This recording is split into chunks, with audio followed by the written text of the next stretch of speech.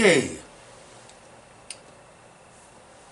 today I'm going to tackle the question, the subject that some of you have sent me messages about, is the concept of cadences in music. And I posted a video about not exactly about the subject, but I posted a video preparing you for this video that I'm going to do now, that I'm doing now, because in order to understand the concept of cadences in music, there are some prerequisites that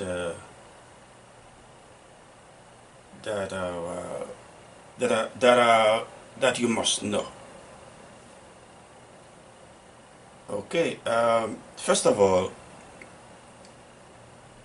what is a cadence in music? What is it? Well, maybe different people have different definitions about cadences, but the way I define cadence in music is a chord progression that brings sounds to a musical close through harmony, and that chord progression, which is a cadence, the cadence I'm talking about, can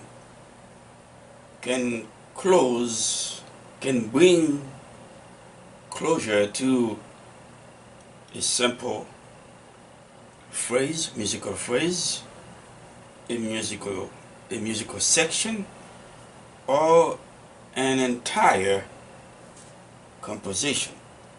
But the main thing that the cadence brings a close to musical sounds. Okay,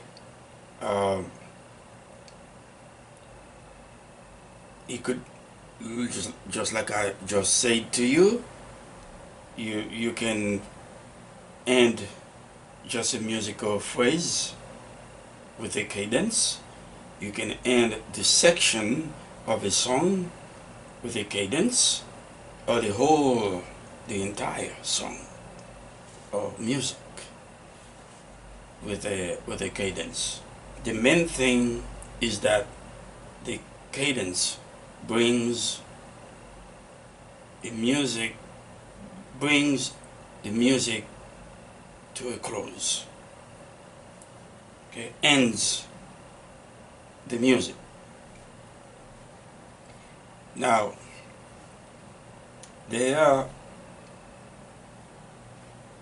if you have not watched my previous video about this subject, I am advising you to do so, because I don't think I'm going to go back to what I have already covered on the subject. If you prerequisites to understand cadences.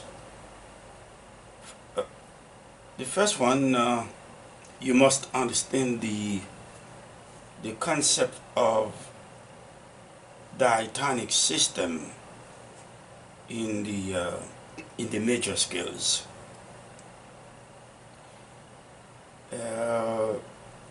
When you hear the word diatonic in music, don't be intimidated by it.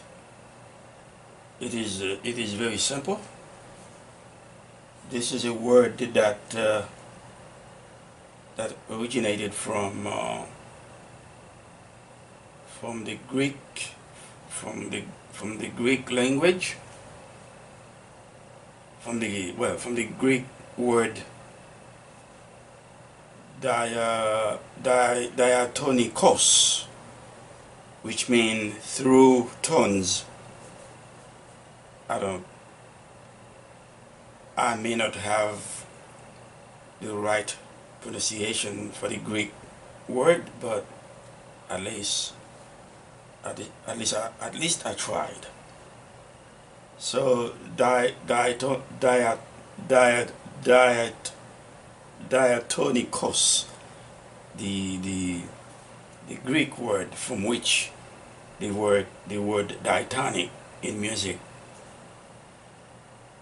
originated, means through tones.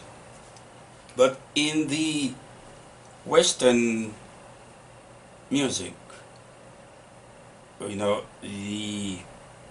the Western diatonic musical system, that word means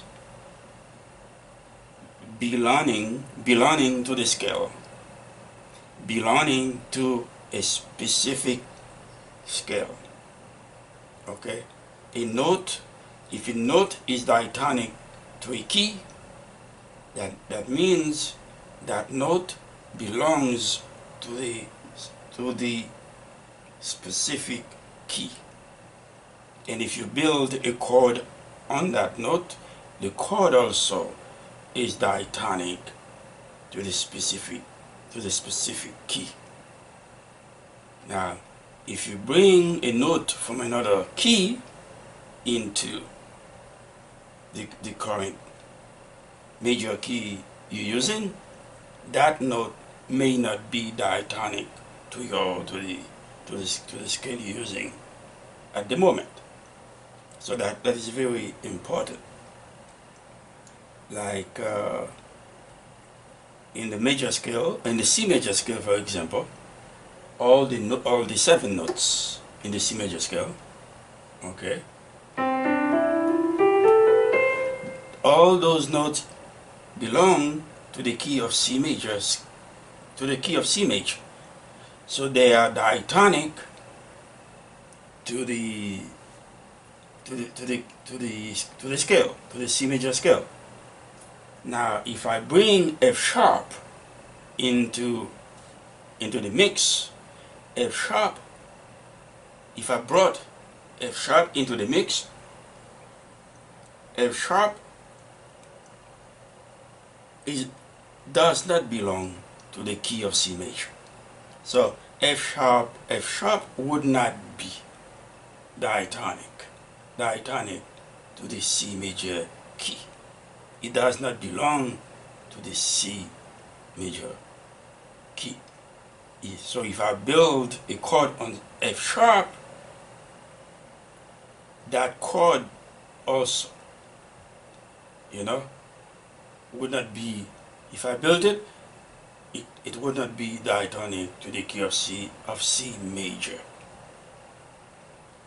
It doesn't mean that I will never be able to play that chord within the C major context. The only thing is, it will still be non-diatonic to the key of C major, but I might be able to use it anyway in the musical context as maybe a passing tone or a passing chord, which would not last too long. Okay. Also, you must understand the concept of function within the diatonic system in the major scale, because each note in the scale has a function. What I mean by function, each note can be either tonic, subdominant, or dominant. Those are the three functions within the diatonic system in the Western music.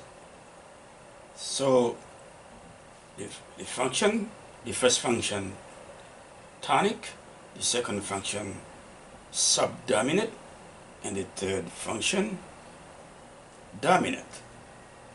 And in order to, if you want to know how to determine whether a chord or a note is either subdominant, dominant, or tonic, I am encouraging you to go watch my previous video about it. I think the title is let's talk about tonic, subdominant, and dominant. That's the title of the video I'm talking about, YouTube video. So you can check that out. So that's the function within the diatonic system in the major scale. Each note has a function. Each chord has a function, whether tonic, subdominant, or dominant. Okay. You must also understand the concept of Roman numerals. Okay. In the major scale, there's a number assigned to each note in the major scale. Okay, you got 7 notes, so you got 1, 2, 3, 4, 5, 6, 7 Roman numerals. So in order to analyze the harmonies in the major scales, for example, the Roman numerals help you to do so. So this is why most of the time you don't in music you don't hear in music a lot of musicians don't really use the letter names like B, C, D, E. They use the numbers instead.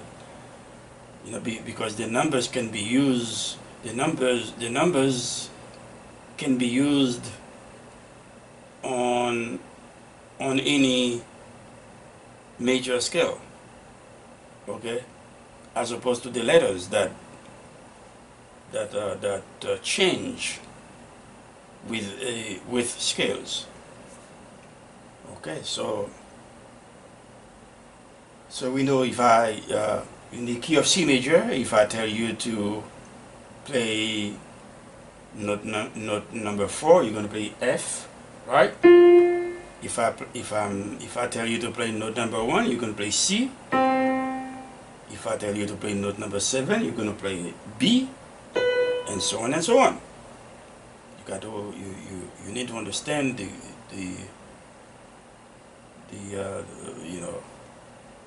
how those numbers I use the NY.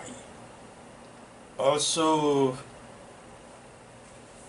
it's important to understand the concept of seventh type chords. Chords built within the diatonic system. Okay, if you just play three notes like C, E, G, that's a triad. Okay, D major, that's a triad. G major, that's a triad, simple triad. Okay, three notes. Note number 1, note number 3, and note number 5. Give you a major triad, right? Like C major triad. If you lower the third half step, then you get a C minor triad, right? And whenever I do an exercise, I use the C major scale as a sample. Now it is your responsibility to transpose that exercise to other scales chromatically. Okay, so you can be familiar with the concept in all the major scales. All right. So how do you build the seven type chords within the diatonic system, such as in the major scale? Well, you build those chords by stacking interval of thirds on top of each other. Okay, and those intervals of thirds can be major third or minor third. It's a combination of major thirds and minor thirds, and most of the time the difference is established depending on where the half step is in whatever interval you're trying to play. So if I'm building a major, let's say I want to build, I'm playing C major triad, and I want to play C major 7th, all I have to do is play another third or after, above the G, and I got the B, and that will be a major third over the G. Okay, I have C, E, G, that give me the triad, and then I play a major third above the G, and I get to B, and that give me C major 7th. And that's the way you build all the 7th type chords, by stacking intervals, major minor intervals on top of each other. So you can then, when you play all the modes within the scale, you do the same thing. Okay.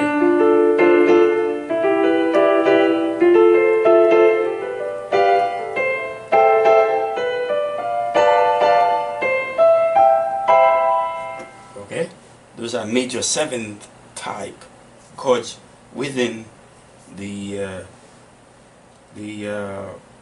diatonic system in the major scale. And I'm using C major scale as an example. When speaking of diatonic system, like when all the notes within the major scale, all the 7 notes in the major scale are diatonic to the C major scale, Now when you play the modes also are diatonic to the C major scale. Okay? The Dogen mode, the Phrygian mode, and so on. They also are diatonic to the C major scale. Okay, because they belong to the C major scale. The C major scale is just the parent, the parent scale of all the modes in it. Okay? Alright, so another thing to understand in order to better understand cadences is to analyze and understand the circle of fifths of fourths. I also call it cycle of fifths, or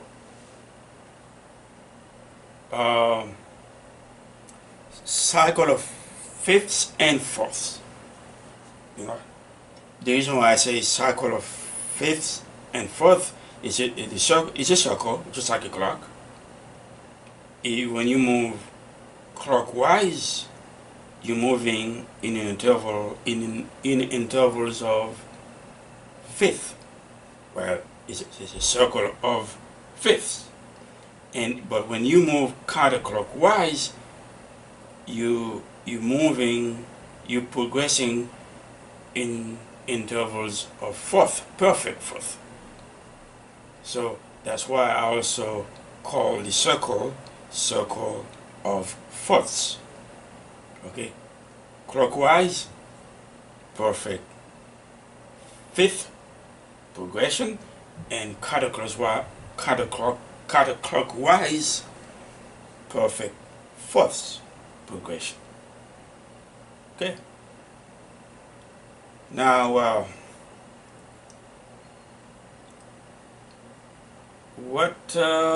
okay, let's go. Let's talk about cadences in music right now. Your topic,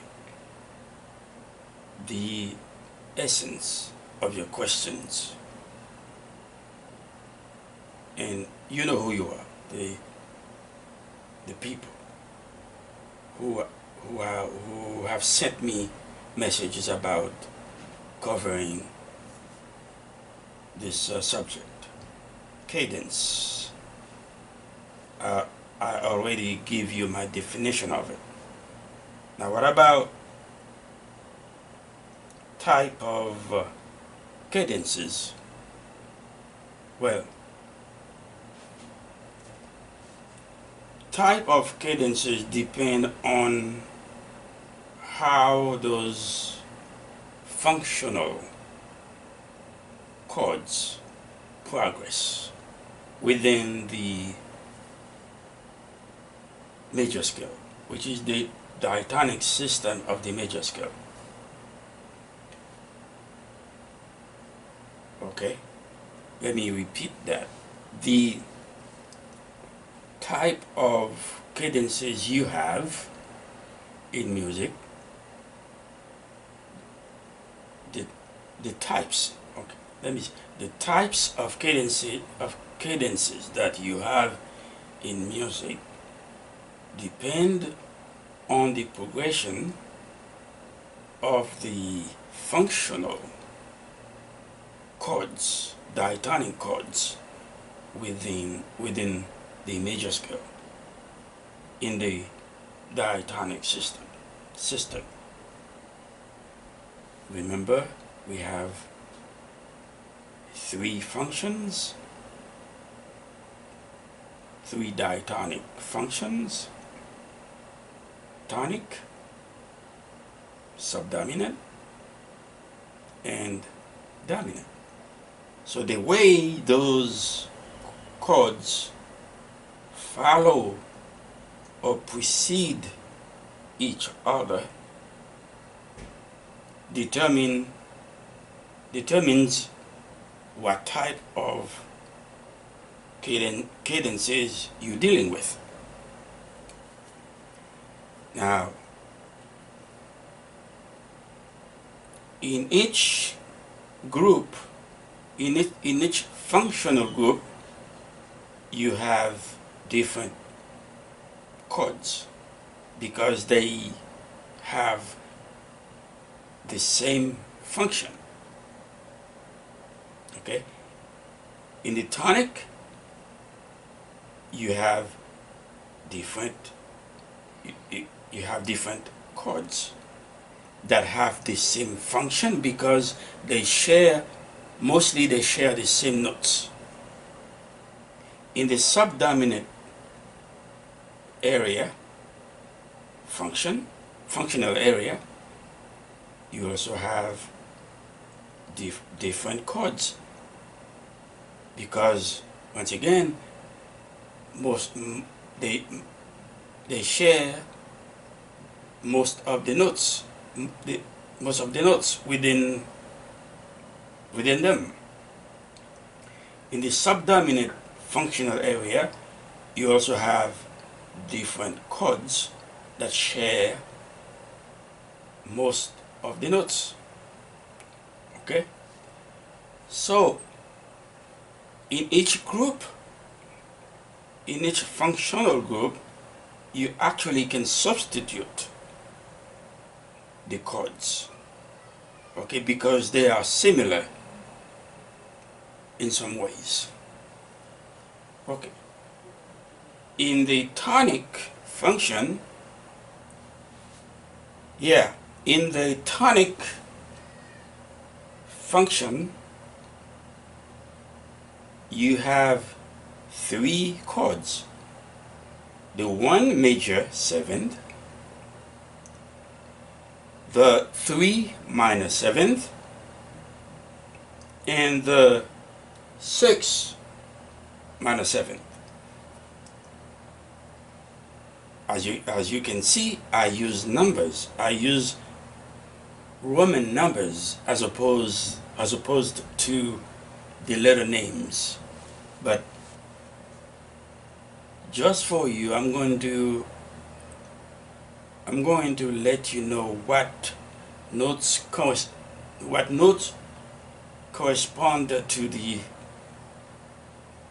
Roman numerals. Okay.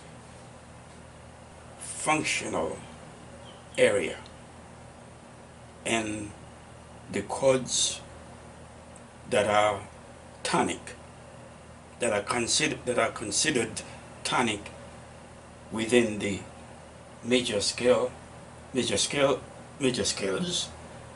within the diatonic system in Western music. Okay, you have three tonics. Okay, the 1 major 7th in the case of C major scale, which is the C major 7th.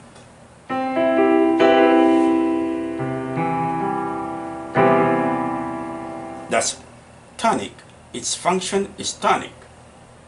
The second one is E is 3 minor 7. In the case of C major, that's E minor 7.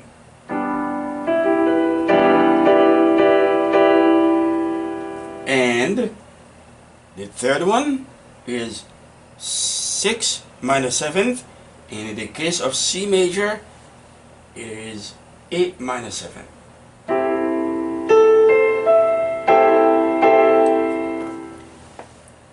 You and I, I'm not teaching. It's just like we're doing some sort of workshop together, okay? This is not something that I formally prepared. We're doing this together, okay? So those 3 chords, those 3 tonics that I just played, they can be substituted for one another, since they share mostly the notes within them. Okay, that's it. That's a tonic. Okay. Now let's move to the subdominant functional area. Okay. What are the chords that are considered subdominant in the diatonic system? Well, you have two of them. Okay. That's the chord built on the fourth degree of the scale, and the one built on the second degree of on the second note of the scale. In the case of C major, the chord built on the fourth degree of the scale is F major 7.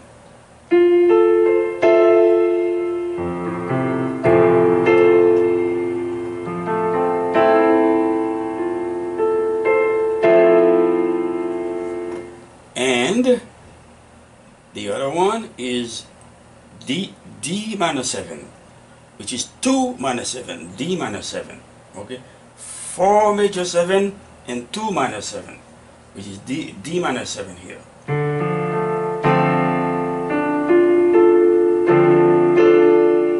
Okay, those two chords within the diatonic system, within the major scale, are considered subdominant. Their function is subdominant. Okay? Alright. There's two of them. And you can substitute them for one another. Okay? Since they share most of the notes within them. Now, let's go for the third functional area. It is the dominant. Okay, in the dominant it is functional area, we have two chords. Okay, that's the first one is the 5 dominant 7th. Okay, 5 dominant 7. In the case of C major, it's going to be the number 5 is going to be built on the 5th note, which is G. So it's going to be G dominant 7.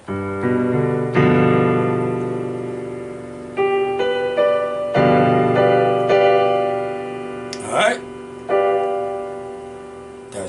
And the other one that is considered having a dominant function, the other chord is built on the 7th degree of the scale. In the case of C major scale, it's going to be B.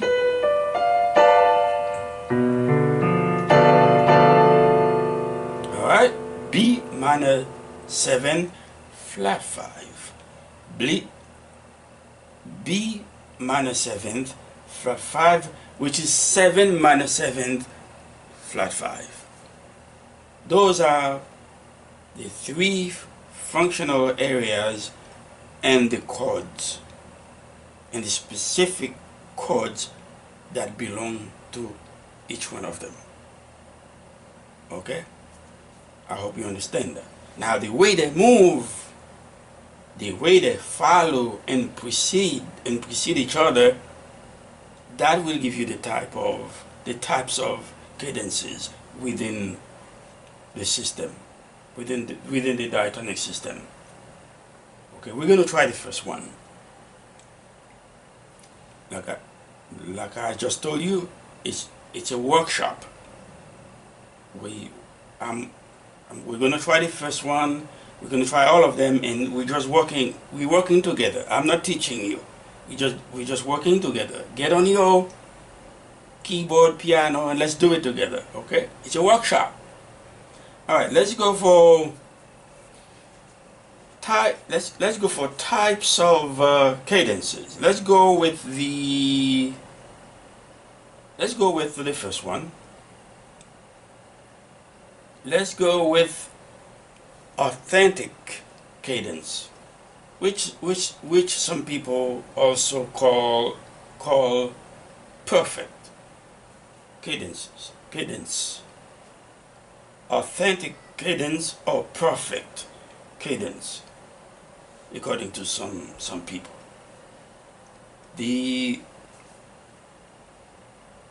That cadence, you know, to have a perfect or authentic cadence, you must have the dominant, you must have a dominant chord, okay, moving to the one chord. You must have a dominant chord moving to a one chord. Okay. Now you go to the group of dominant functional area. What do you see? What chords that you have in the dominant functional area? You have two chords. You have the 5/7 and the 7th minor 7 flat 5. So in the key of C major, a perfect or an authentic cadence would be 5 G. Okay, let's go here. G. I'm gonna play the bass. I'm gonna play the root in the bass, and I'm gonna play. Let's see. I'm gonna play the third with my left. No, I'm gonna play the third, which is B with my right hand, and I'm gonna play. Oh God, the fifth with my right. Okay, I'm gonna play the bass with my left hand, and the rest of it, the third and the fifth, and I'm going to double the root with my right hand. Okay, here you go. Okay, that's C. No, sorry, that's a G dominant in the key of C major. And if I want to play G dominant 7th, all I need to do lower, because I have G as my last note, so just lower G A major 2nd to F, and I got G major 7th. Got it? It's a workshop now. Now a major, now to have a major, now to have an authentic or perfect cadence, I need to move from this chord G major 7 to the one chord, which is C major 7th. Okay, so we have, let me rephrase that just in case I made a mistake. So we're going to move from G dominant 7, from G dominant 7th to C major 7th, which is C. Okay,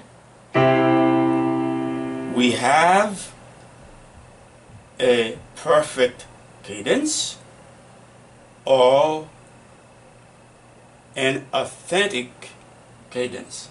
Okay, that's 5 or 5/7 to 1 major 7. All right, there you go. G major G, G dominant 7 to the 1 major 7, C. Okay,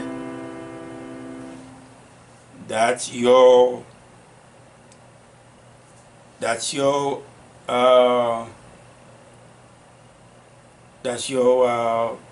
perfect cadence or authentic cadence.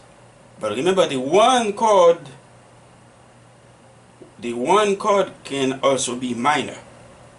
The 1 major 7th can also be 1 minor 7. Now, in that case, you can play your progression with B. Okay, G dominant 7th, and then moving to A minor 7th, because the root, the 1 chord now, is minor 7th. There are other changes when you get to the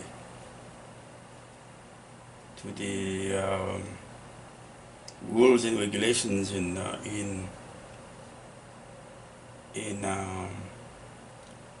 regarding extensions. You know, the dominant 7 chord will have colors, the different types of colors added,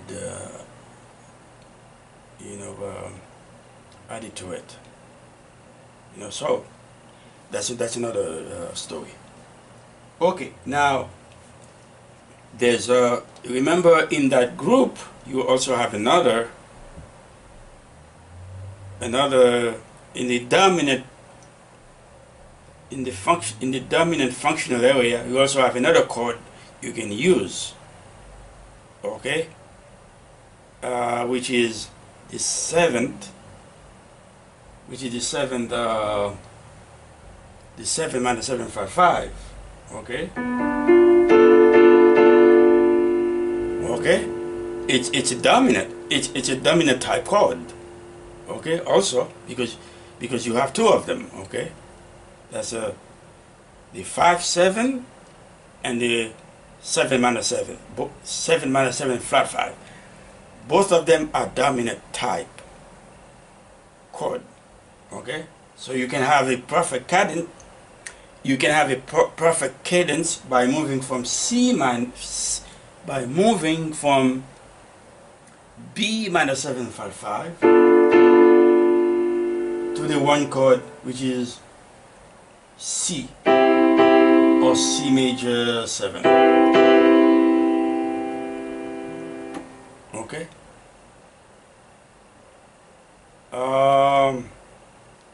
Let me try another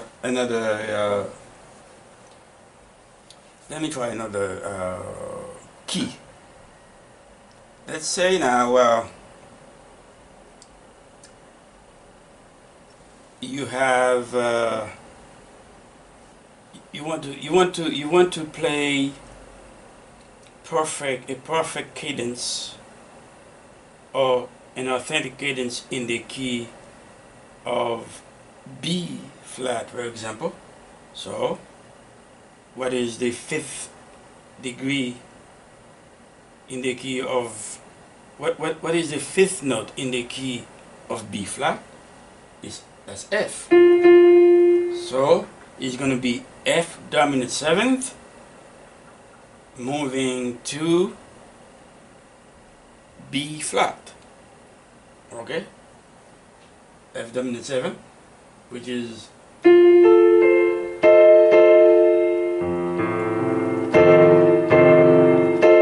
let me play the bass here, or here, and then you're to resolve that chord on B flat. Okay, that's 5 7th. Okay, moving to 1. That's your perfect cadence or authentic cadence. All right. So let's try moving from a dominant 7th chord to a 1 minor chord. All right. So let's use C minor, for example. So in the key of C, the dominant 7th chord is G or G. The dominant chord is G or the dominant 7, which is G dominant 7. Okay, so we're going to play G. Okay, and I play the root down here. Let's see, I play. And then we're going to move now, not to a 1 major 7. We're gonna move to a 1 minor 7, which is C minor 7 or C minor. So this is G, G7 or G. Now let me play like this. Okay, hold on now. Let me play like the wood here. Okay, that's good. That's good. Yes, okay, see G or G dominant 7, and then I'm going to play. Now I need to play C minor, and it's gonna play. It's gonna be like this. This is E minor. You know, this is a E flat, and this is a C. So this is a G. Okay, I'm gonna play okay,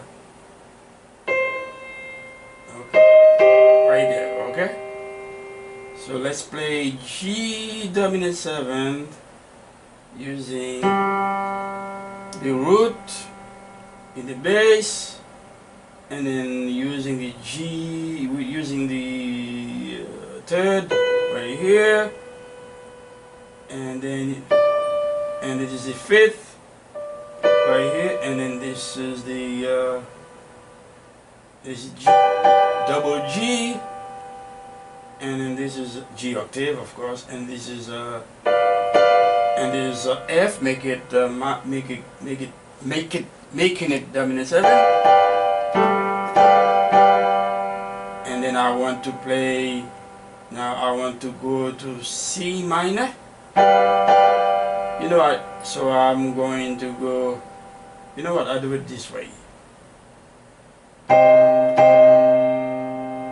Okay, I just play the root position of C minor. Root position instead of first inversion. In this case. Okay. So that's your. That is the perfect or authentic cadence. What I'm going to do, I'm going to stop because I don't want the video is getting to be very long, so I'm going to stop. So what I do the next time I post a video on the subject, I'm going to see the other types of cadences. Now we just covered the perfect cadence. Okay, 5, moving from 5 7 to 1 major 7, or 5 7 to 1 minor or 1 minor 7. So next time next time we're going to cover half cadence, maybe play goal cadence also. We'll see. So in the meantime, keep practicing and have a good day.